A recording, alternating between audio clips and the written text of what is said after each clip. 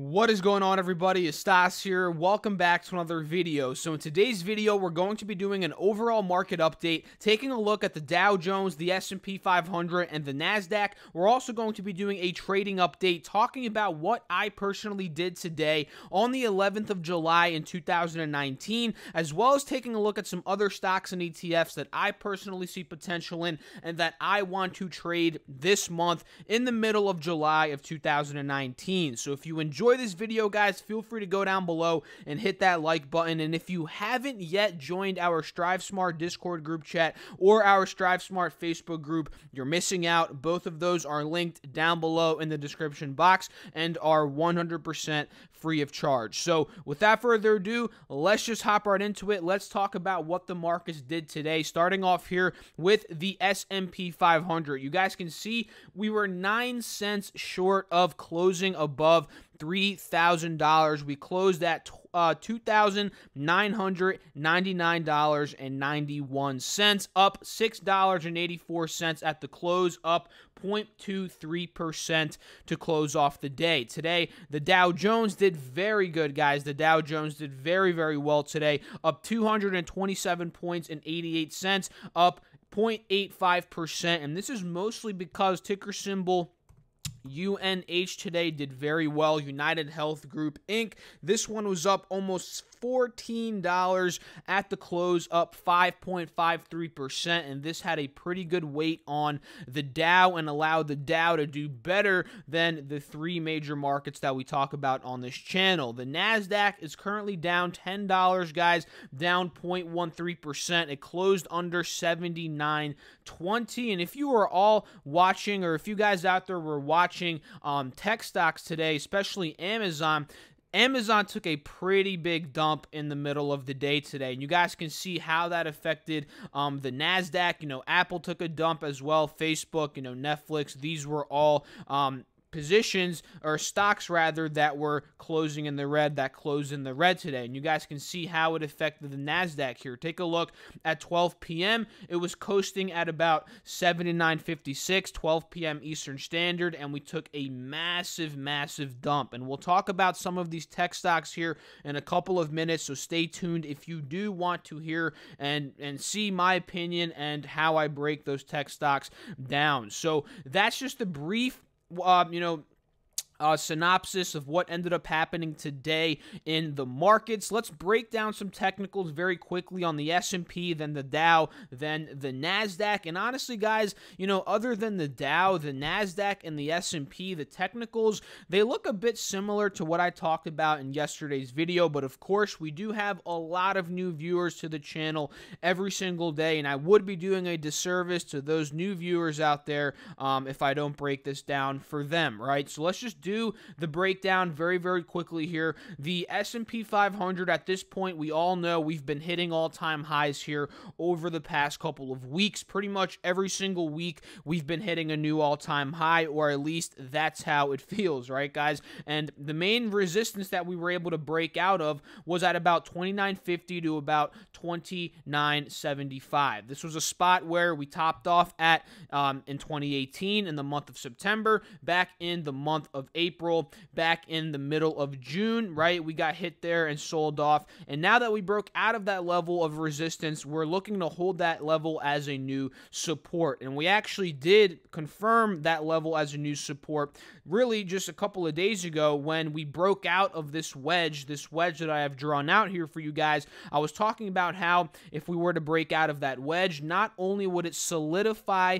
the pop on top of that old resistance as a new support, it would also confirm the bounce on top of the 50 SMA support here on the 20-day 1-hour chart, and it would also confirm the breakout above the wedge, which would be a bullish move. So those would be three, you know, back a couple of days ago, if that were to happen, which it obviously did, now that we are in the future, you know, those would have been three bullish moves that we were looking for, and all three of them, you know, pretty much ended up playing out, right? So now we see something else happening that I think I mentioned this in yesterday's video. If I didn't, I was definitely thinking about this yesterday heading into today as well, that we noticed how we saw a double top here on the S&P 500, literally right where we closed above that today, at at 29.95. Notice how this was a top back on the 3rd of July and also on the 5th of July. We kind of had difficulty breaking out of those levels. Now that we actually popped into 3,000, we broke out of that level of resistance,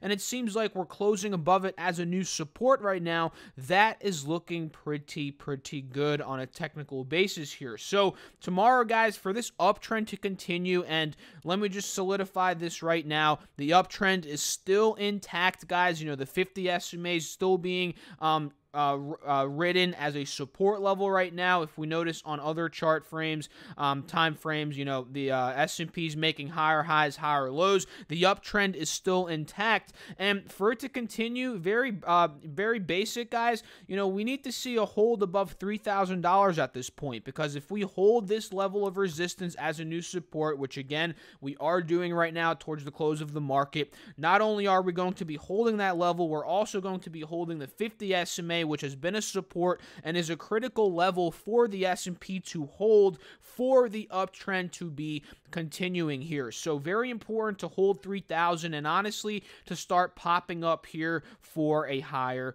high. But at this point, guys, you know, the markets have been rallying for a very long time. You know, the markets do suspect a rate cut. The rate cut, in my opinion, is heavily priced in. So, you know, I'm having thoughts right now, you know, like, if we get this rate cut, I'm sure the markets, like I mentioned in yesterday's video, I'm sure the markets might rally a bit more in this month of July, maybe for the next 2 weeks. Who knows? We might rally another 1-2%. You know, let's see how it plays out. But my thinking now is, if we get this rate cut, which a lot of people are saying we're going to get, you know, Jerome Powell pretty much hinted to it again yesterday of 25 basis points. If we get this, you know, is the market going to, you know, dump? Is it going to sell the news after we get the rate cut, since it's so built up at this point, since the optimism, since the price of the rate cut is so heavily built in? You know, this is something that I'm thinking about. You know, maybe the markets take a dump after this rate cut announcement comes officially. So I would love to know what you guys actually have to think about that. This is something that I've been thinking about throughout the day and honestly throughout the past couple of weeks, and I would love, again, to know what you have to think about that. Shoot me a comment down below. So going over here to the Dow Jones actually hit an all-time high today at $27,088.45. We broke out of that resistance at about 26,850, about 26,900. It seems like we are holding it and bounced on top of it as a new support, which is very attractive right now for the continuation of the uptrend. Very similar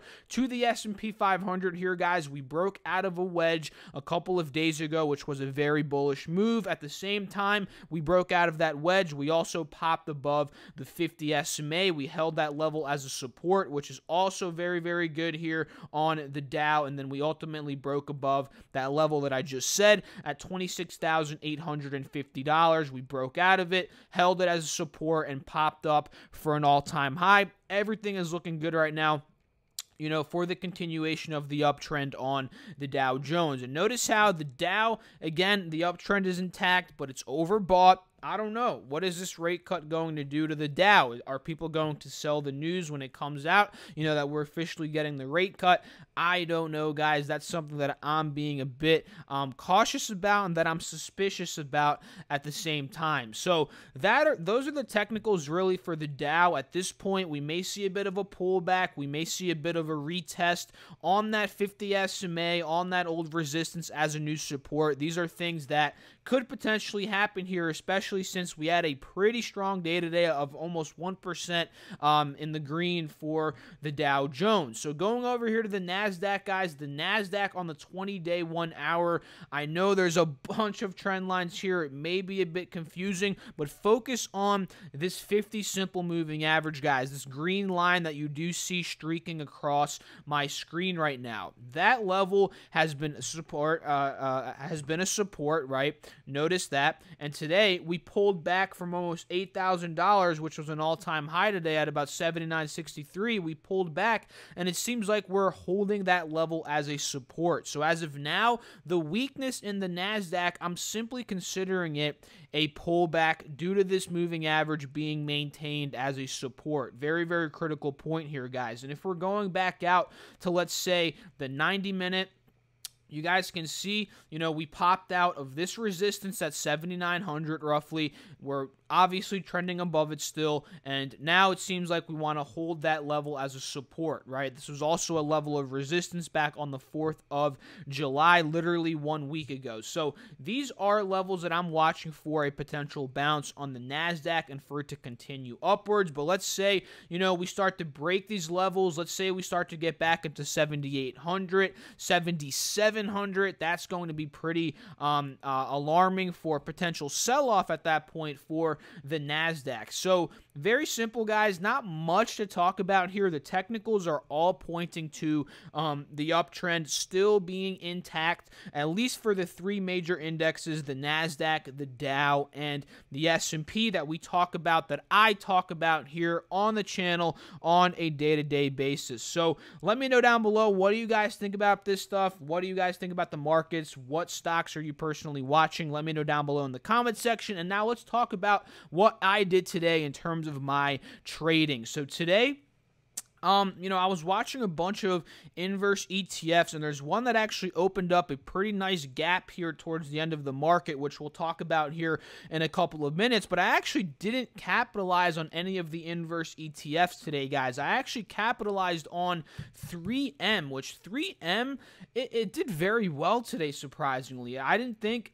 because of the pattern that it's been on, I didn't think that it was going to recover the way that it did. But we can see here, and you can clearly see it now, guys, if I zoom in a bit more, there's a strong support on 3M at about $165 to about $166. Notice how that was a support back in May, on the May 20th, roughly May 20th to the end of May. It was a support level before we broke it. And it was also a support back in the middle of June, on June 15th, when we popped to that higher high and we went on that little run for a couple of weeks. So this level, guys, it's been bounced above, it's been held above on two separate occasions over the past, I would say, month and a half at this point. And notice how we sold off aggressively here from the resistance at about 175 down to that support that I just talked about at 165, and that opened up a 6% margin. And honestly, guys, I wasn't even paying attention to 3M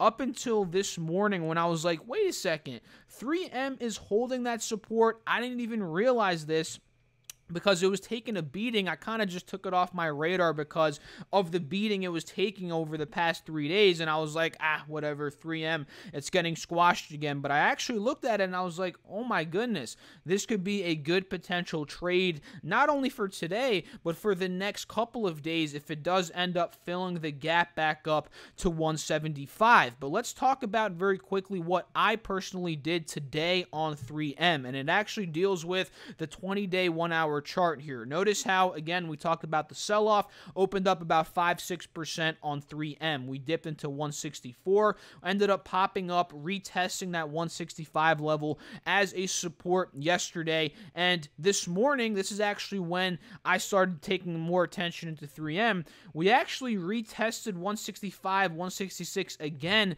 and we launched above it very, very aggressively, and we kind of built this staircase pattern of a higher low, and then today we popped again and we started pushing to a higher high. So this actually gave me and put 3M on my radar. At this point, I was like, okay, I'm watching it, but there is a resistance coming up, which is this 50 SMA here. And at that point this morning, right, this was more towards the middle of the day, I was telling myself 3M is reversing. It's doing quite well, but we're also getting a bit overbought here, and we're getting to that 50 SMA resistance. I don't want to get caught in a trap here. I don't want to get caught and get rejected by that 50 SMA and pretty much lose money. So the whole idea here was to see if it was going to break out of that 50 SMA, and if it were, that was going to be the bull flag, that bullish move that I wanted to see before getting my money working in 3M. And if we take a look on the 1 day, 1 minute, you guys can kind of see when we were hitting that the 50 SMA support or resistance rather on the 20 day 1 hour. It was roughly this time period between 12 and 1:30. You guys can see Eastern Standard Time, by the way, and you guys can see there was a brief double top forming here, and we started to sell off. Notice how this time period, if we go back to the 20 day 1 hour, that same time period, that's where we were struggling to get above that 50. But then once we popped the 50 SMA on the 20 day 1 hour here, and if we go back to that, what time frame was I just on? The 1 day 1 minute, once we broke out, we pulled back on the 1 day 1 minute, and we were holding that 180 SMA support, which was a support from a couple of days ago, really for the past 2-3 days, as you guys can see on this intraday chart. So that gave me even further validation to get into 3M, and I pretty much just got in on this dip right here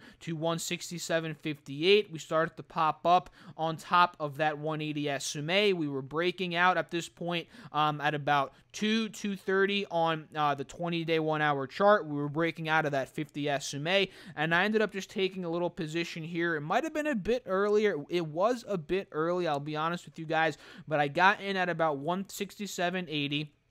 167.75-ish roughly. We popped up to about 168.30, pulled back, we popped up again, we struggled to get out of that old resistance, so I was like, crap, this might be another double top on 3M, let me just sell out. So that's where I ended up selling out right before this big run. I literally missed the big run. I sold off right before it, but that's okay, guys, and that's what I ended up doing today. It wasn't much of a crazy day, honestly. It was a very small trading day. You could see from 167.80-ish up to where I ended up selling out. I literally made like 0.3, 0.4%. It's nothing compared to what I typically make. And I'm not mad at myself. I'm not kicking cans. I'm not pissed off, anything like that. Any day that I make money, guys, I am happy about it. But 0.4, 0.3%, that is a bit of a smaller profit compared to what I normally take. Like yesterday on my Apple trade, my overnight swing trade, I made about 1.3,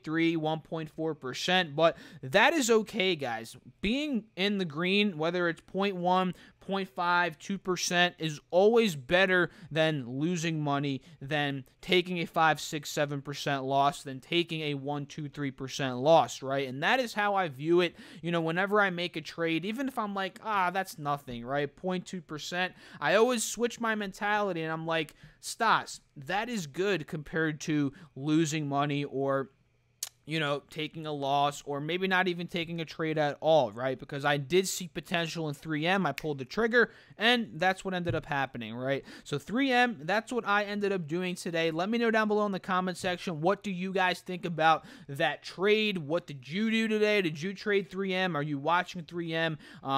I would love to know, guys. So let me know down below in the comment section. So very quickly now, let's talk about that ETF that gapped down a bit. It might be a good opportunity here over the next couple of days, and that ETF is UGAZ, guys. UGAZ today, we gapped down a pretty big amount. We saw a double top over the past 2 days of trading on the 10th and the 11th of July. We pretty much topped at about $20, failed getting above that level. That's a pretty bearish move.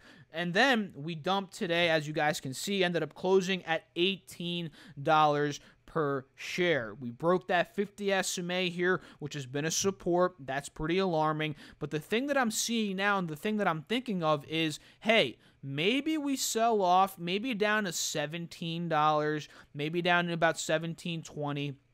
And at that point, we may hold the 180 SMA here on the 20-day 1 hour, and we may hold this old resistance, which is now a new support at around 1725. This would give UGAZ the much-needed cool-off period, the much-needed breather that it needs since it's been so hot here over the past couple of days. So this is what I'm watching, honestly, guys. Let's say we pull back to here. This could be a good entry point. And for those of you guys that don't know, UGAZ trades based upon natural gas. Natural gas / NG is a future natural gas futures. Whenever this is going up in price, UGAZ is going up in price at a 3x rate since it is a 3x leveraged ETF. UGAZ is, right? So natural gas here, you guys can see it took a much needed cool off period as well. We saw the double top at 248. We saw how that correlated over to UGAZ, and now we're pulling down. So a level to see natural gas hold above potentially is going to be at around $2.35, maybe $2.36. Notice how that's an old resistance. That's really a new support at this point, and that would also put us on top of that 180 SMA support. So I'm watching those very closely heading into tomorrow, guys. You know, crude oil has not really been doing anything, honestly. But one thing that I am liking about it right now is that it is holding $60, $60.50, that old resistance. It's holding it as a new support right now, which is really good for us to potentially fill up to that next gap, which is at $63.50. And honestly, guys, since crude oil has been so hot recently, like extremely hot, it's gone from $50 to $60 in the matter of like 2-3 weeks. That's 14-15%, and the RSI is very overbought. You know, I don't know if it's honestly going to fill this gap all the way, but as long as it's holding above this level of support, you really can't challenge that, because this is a key technical spot that it would be holding above, and until it breaks that, you know, you have to believe that there is some chance, right, that it does end up filling the gap. But let's say we break here, guys, which again is likely to happen as well. There's a chance that happens as well. You know, if we break that, bring the RSI down a bit, we may be retesting that 50 SMA support, maybe that level at about $58 as well. So I'm watching that. You know, Apple, Amazon today. Let's talk about some tech stocks very quickly. You know, Apple saw a resistance at about 205. We pulled back, holding the 50 SMA right now. You know, if NASDAQ bounces, if tech bounces, you know, this could be a bounce back play tomorrow as long as we're holding that 50 SMA and above $200. You know, Amazon today, AMZN, it actually did very well. It filled up the gap to 2030, which is a spot that we've been talking about a lot on the channel, and I actually talked about this spot back in Sunday's video. In the video, the top two stocks, or rather the top couple of stocks I'm watching week 2 of July, we talked about this potential fill. It filled the gap completely, but now we're noticing a cool-off period in Amazon, which is very, very needed at this point. It's needed, right? We hit that spot. It's been on a ridiculous run. Now I would like to see it pull back and maybe retest maybe 1975, maybe 1980, maybe these levels here where that would bring the RSI down to a healthy spot and offer a better entry point for Amazon, right? On the 20-day 1 hour, notice how we're right above the 50 SMA, so this could be a spot where, hey, we might hold above it, right? 1990, from 1990 up to 2030, that could be a 2% potential swing there. RSI is looking healthy on this time frame, so that could definitely be a good entry point on Amazon. You know, the 5-day 15-minute, we're holding above the 180 SMA. That's pretty good. The 5-day 5-minute, you guys can see the bearish cross here. You know, we're dumping on this time frame, which again is very important why you should be looking at multiple time frames, because multiple time frames tell different stories, right? As you guys saw on the different time frames for Amazon stocks. So, guys, that's pretty much it, right? You know, tomorrow I'm watching UGAZ. That's definitely the #1 ETF, inverse leveraged ETF that I'm watching. You know, I'm looking to see maybe tech rebounds. You know, Apple, Amazon, these both have been hot. They both have some margin of profit right now to offer, so those would be interesting, in my opinion, to look into. And of course, the market ETFs, as always, you know, if the NASDAQ pops up tomorrow, TQQQ could be a play. You know, let's say the NASDAQ sells off, SQQQ could be a play here. Of course, Velocity, the what's it called? The TVIX here, the Velocity ETF that goes up whenever the VIX is going up. It trades on volatility here. Let's say we start to sell off aggressively. Volatility kicks in. TVIX can be one that I will definitely be playing, right? And then, of course, on the flip side, bull ETFs, SPXS. Actually, no, that's not the bull ETF. The SPXL is the bull ETF. This goes up whenever the S&P is going up. I'm watching this one as well. So if you guys enjoyed this video, feel free to go down below and hit that like button. Again, it really supports me and supports the channel in general. If you want to see more content from me, subscribe to the channel, hit that notification bell so you're notified every single time that I do make a video. And don't be shy to shoot me a DM on Instagram, on Discord, to join our Discord, to join our Facebook group, and really just interact with the community. I love seeing new faces in there, and we are getting new faces every single day. So I hope you all, again, enjoyed the video. I'll catch you all in the next video. Thanks again for watching. Peace out.